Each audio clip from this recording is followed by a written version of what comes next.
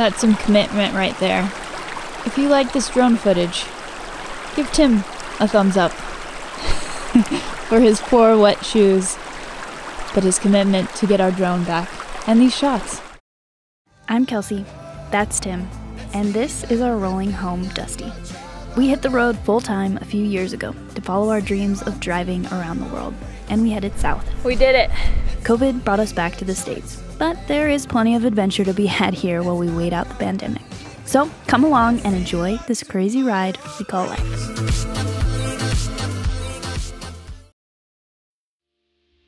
Today you join us on the Kenai Peninsula, where we were making our way towards Homer on this cozy, rainy day.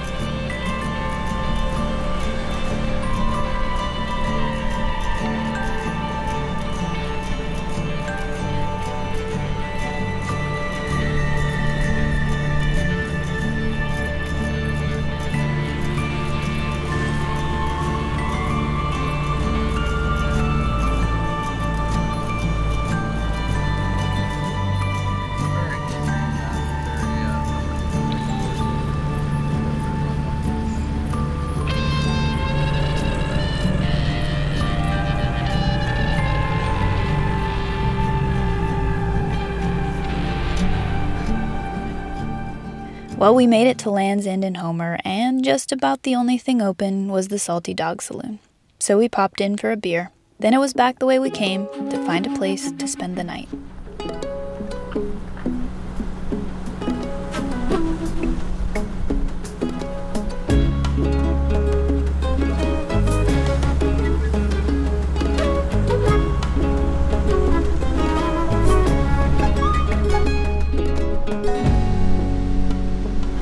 Home sweet home for today, not too shabby.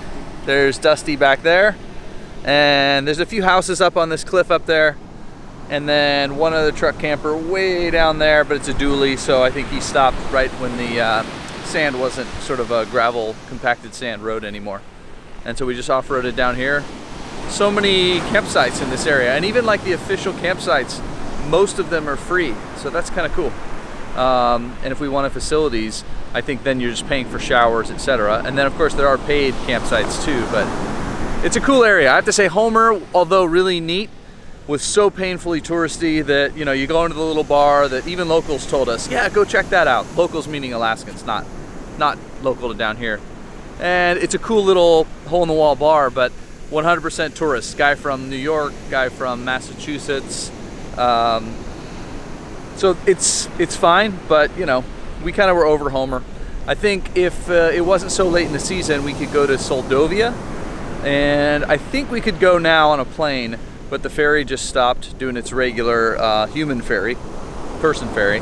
The vehicle ferry is like every 2 or 3 days, and that might slow down in wintertime too. So we're kind of over going to Soldovia, I think. So we're gonna head over to Seward, check that out, and kind of see what's next. But it's just nice to be back on the ocean. I think both of us, there's something about being near the ocean and then walking into a harbor and just walking around docks and looking at all these working boats. It's kind of like going to a auto museum that has really interesting vehicles. Each one has a story, and I just love looking at boats ever since I was a little kid. And thank goodness Kelsey thinks the same way. So we both just like walking around harbors. But all right, I'll give you a couple shots here of our beautiful, beautiful camp before we hop inside and watch a movie.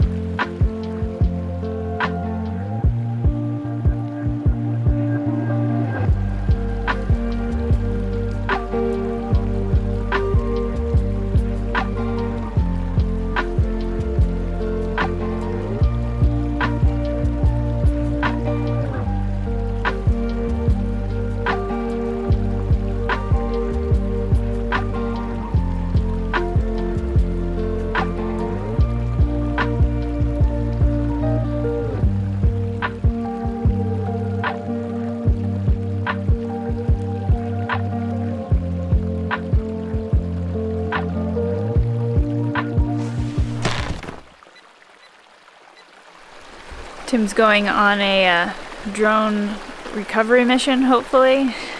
He was flying it over there and suddenly crashed. Hopefully we can at least get it back, and hopefully it's okay, but it would be nice to have the footage too, and the actual drone, but we'll see if we get it back or not. And poor Tim is soaking his shoes and his socks in hopes of finding the drone. I hope he finds it.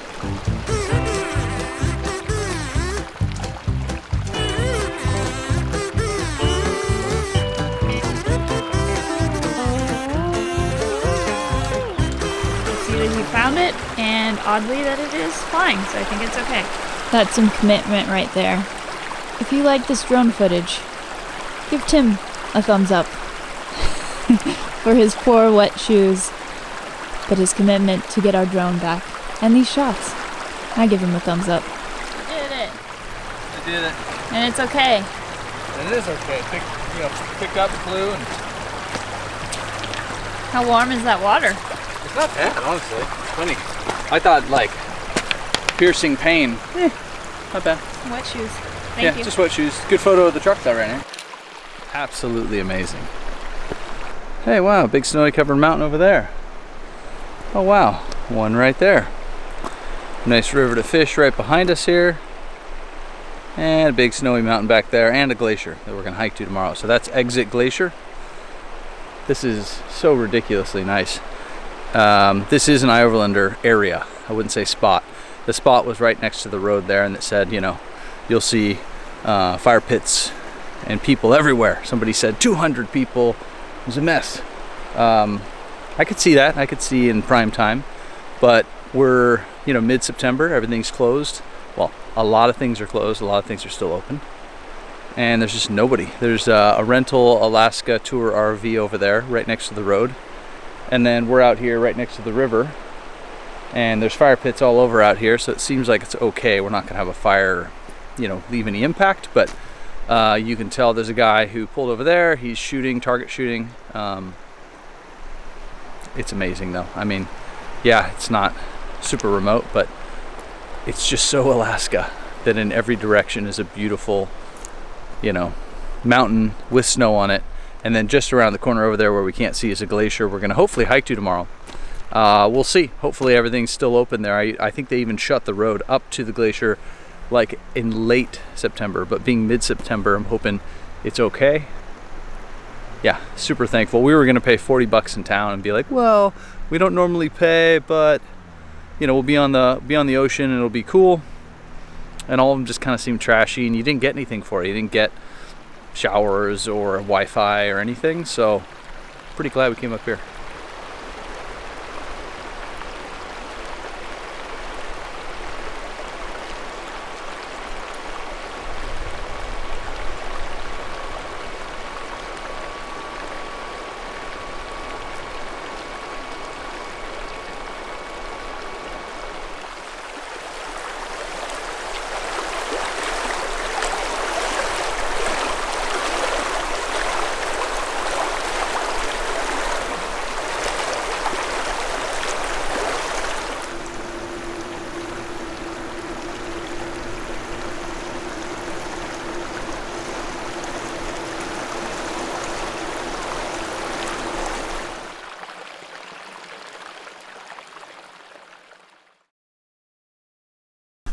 We have decided to do a hike because it's a nice day, sort of. It's a little bit rainy, but it's pretty clear, so I think it'll be a nice day.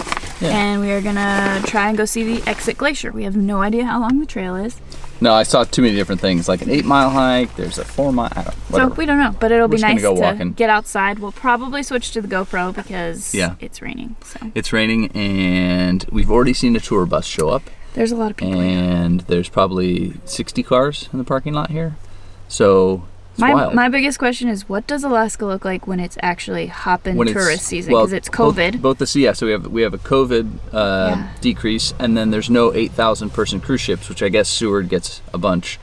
to hop on the train stuff. Even imagine. I can't fathom. No. I guess last summer was even quieter though, so we're at the second quietest summer there's probably been in a long time, and being September, was it 16th or something today? Yeah. All the restaurants and, well, a lot of the restaurants and stuff closed yesterday. So. And tours and all that kind of stuff. It's kind of like, we're done for the year. Yep. So anyways, we're going to go hike. Yep. Hopefully it's pretty. I think it will be.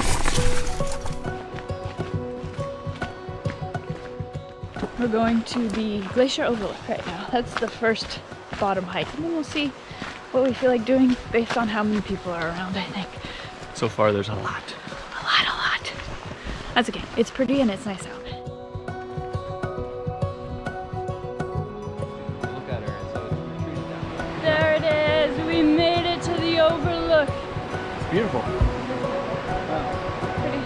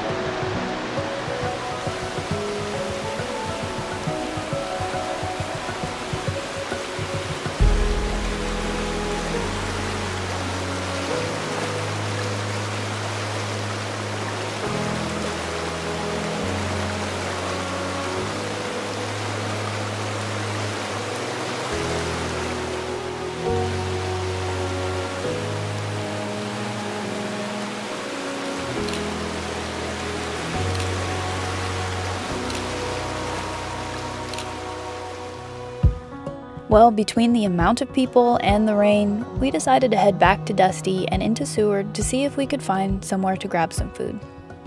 But turns out nothing was open until later, so we posted up here in the harbor parking lot, where we did a lot of work, watched boats come and go.